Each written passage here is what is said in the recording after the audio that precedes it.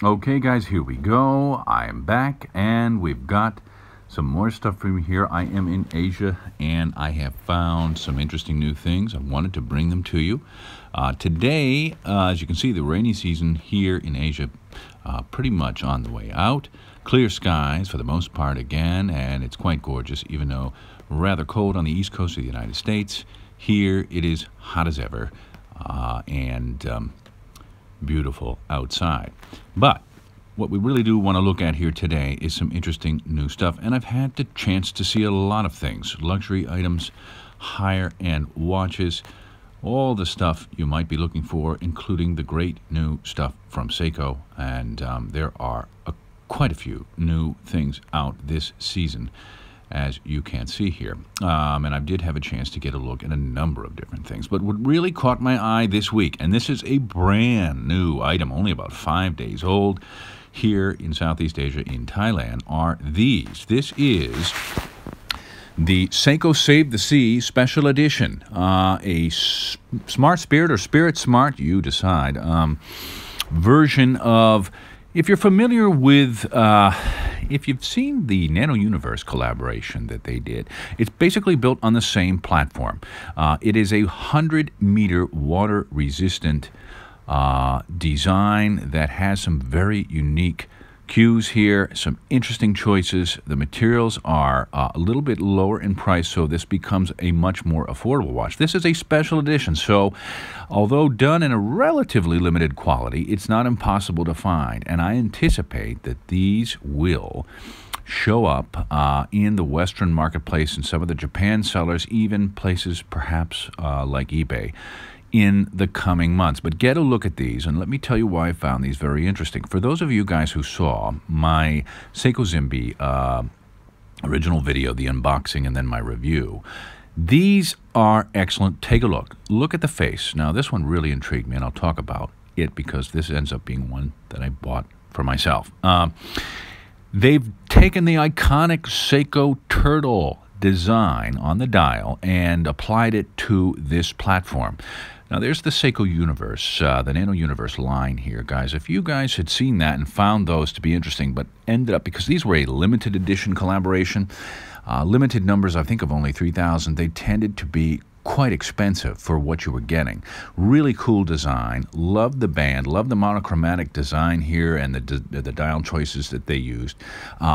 This is the similar platform. It's a 4R36A movement, okay? And it's the same movement. You've got the day-date complication, but you've got the really excellent Seiko Turtle dial. And I find that to be really interesting, because if you couldn't get yourself a Seiko Zimbi because of the price, or because of essentially now they're harder to find and the price is very high because they're so limited, this allows you to get into something that looks very similar, but is much more affordable and has the excellent features. As you can see, the one on the right, which is the SRPA37J1, the one I decided to get, and here it is on my wrist, this one has the bead blasted or honed finish, for those of you guys familiar with the Zimbi, and it'll show up again here in the video. I'll do some comparisons so you can see what I mean. It has the gray dial. It has really unique blue markers here, and when I first took a look at this, I wasn't sure, but when I tested it later, and we got to look at the lume, there's a surprise there at the end. As you can see, bead blasted or honed finish, which is what they call it. Seiko calls it honed. So it has that nice sort of satiny, smooth finish, a little bit resistant to scratching. It does have two pieces in the center link of the bracelet that are high polish. The inner part of the bracelet has a nice brushed finish to it, so it's smooth on the wrist. It's comfortable. This one is a watch that has some interesting design choices and allows it to be extremely wearable for a number of different wrist sizes. Although it is approximately a 45 millimeter width with the bezel, it is a much smaller profile. It reduces way down to around 30 millimeters or so on the wrist. And take a look below later on, guys. When I get this all up, I'll have all the spec numbers below and the information in the comment area and the description of the video. So it really does fit comfortably on the wrist there. You can see the 4R36 movement.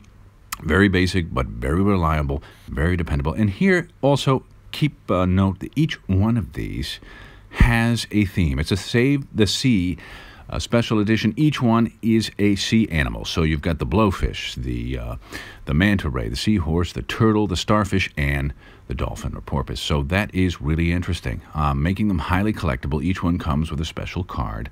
I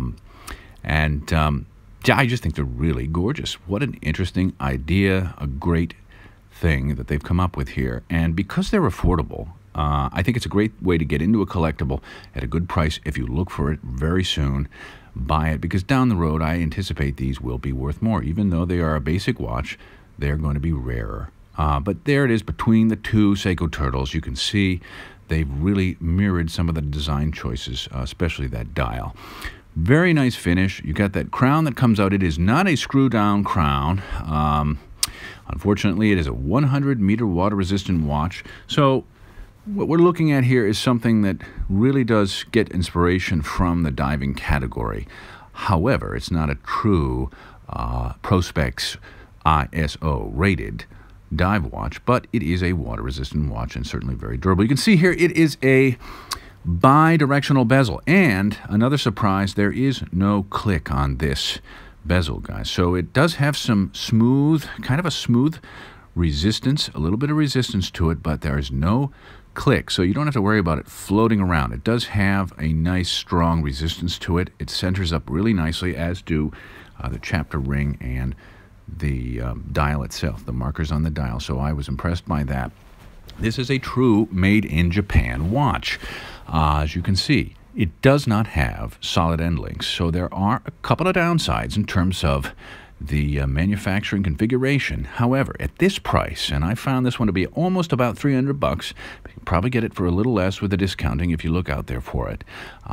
If there's a plus side to that, it is, because it does not have drilled lugs, unfortunately, it is easy to access a spring bar and take it off. As you can see, I had the salesperson do that very easily and quickly. And look at that. It does come, each one comes with its own NATO strap, color, coordinating with the dial and the configuration, and there it is. Very comfortable, guys. On a NATO, you cannot beat this watch. It's terrific. For the price, the look, the configuration, 4R36 movement. You can see here this one, for the Southeast Asia market, they typically have English and a Roman numeral configuration on the day-date wheel. But I really enjoy it. It's a Hardlex Crystal with the stainless body and stainless bracelet and the included NATO strap. What a great configuration, great price.